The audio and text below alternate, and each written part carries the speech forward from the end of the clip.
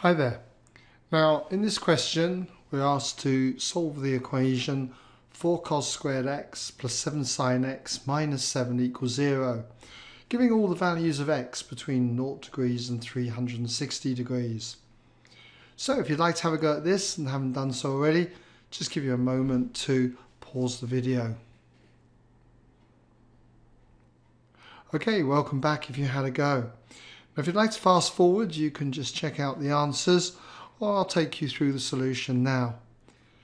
So what we've got here is an equation then with two different trig functions in, cos x and sin x. And what we need to do is get it into an equation with the same trigonometric function. And what we can do then is pick up on this identity. That is that cos squared x plus sine squared x is identical to 1. And from this, if we make cos squared x the subject, we can express it in terms of sine squared x. So cos squared x is identical to 1 minus sine squared x. And what we can do is substitute this into our equation here.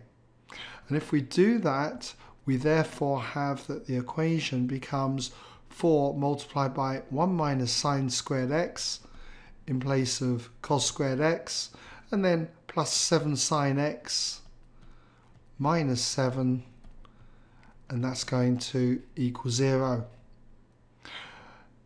Next, I'd want to expand the bracket out, and if we do that, we get 4 minus 4 sine squared x, and then plus 7 sine x minus the 7, and that equals 0. Now we've got a quadratic equation in sine x appearing here, so what I need to do is rearrange it. Make it equal to 0, yes, but let's group some terms and make this term positive by multiplying through by negative 1. If I do, I'm going to have this as 4 sine squared x, and then we'd have minus 7 sine x, and then minus 4 plus 7, which is going to be plus 3, and that will equal 0. So to solve this quadratic equation now in sine x, I could use the quadratic formula where a was 4, b was minus 7, and c was 3. But this factorizes, so I'm going to just opt for factorizing. We're going to have two brackets, going to equal 0. And first bracket will have 4 sine x, and we'll have here sine x to give us 4 sine squared x. And then we'll have minus 3 here and minus 1. So we've got minus 3 times minus 1 is plus 3. And then we've got minus 4 sine x minus 3 sine x, which comes together to give us minus 7 sine x. So each factor must be equal to 0. So therefore 4 sine x minus 3 must equal 0. Or the other factor, sine x minus 1 must equal 0. So if we take this equation, add 3 to both sides, 4 sine x would equal 3, divide by 4, and you end up with sine x equals 3/4.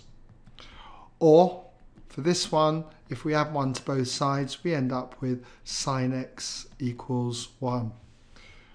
So we'll just border this off, and we'll take each equation separately. We'll start off with the easier of the two equations, and that is when sine x equals 1. And for this, if we inverse sine both sides, x equals the inverse sine of 1. And we should know this really straight off. It's 90 degrees. Or you could draw a graph. It's up to you. If we drew a graph, this was x, this is the y-axis, and we were looking at drawing the graph of y equals sine x. We should know that this graph starts from the origin, rises up to 1 at 90 degrees, 0 at 180, minus 1 at 270, and 0 at 360 degrees. So we've got that it's 1 at 90 degrees. There's no other solutions in this range between 0 and 360 degrees apart from the 90 degrees then.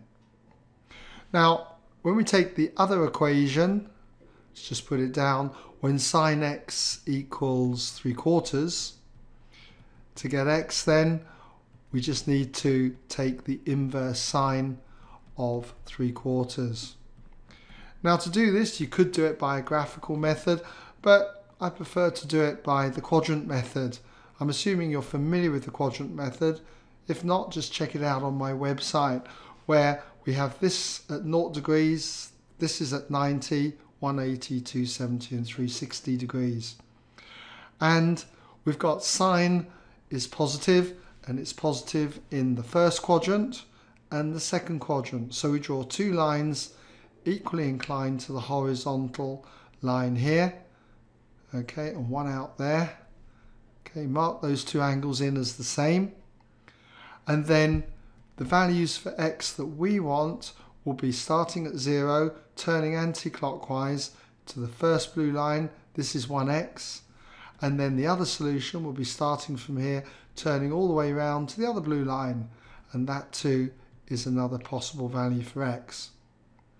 Now when you inverse sine 3/4 on your calculator, make sure you're in degrees mode.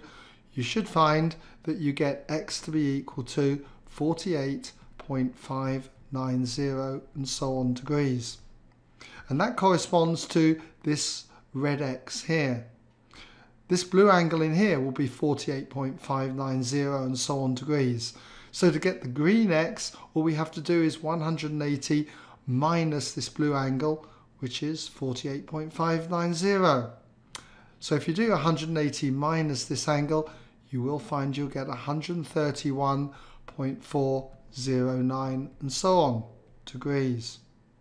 Now if I give the solutions to three significant figures and in ascending order, this first one here is going to be 48.6 degrees. We'll just put that in as 3SF, three significant figures. We've got an exact answer here of 90 degrees. And then the other one would be 131 degrees given to three significant figures. Okay?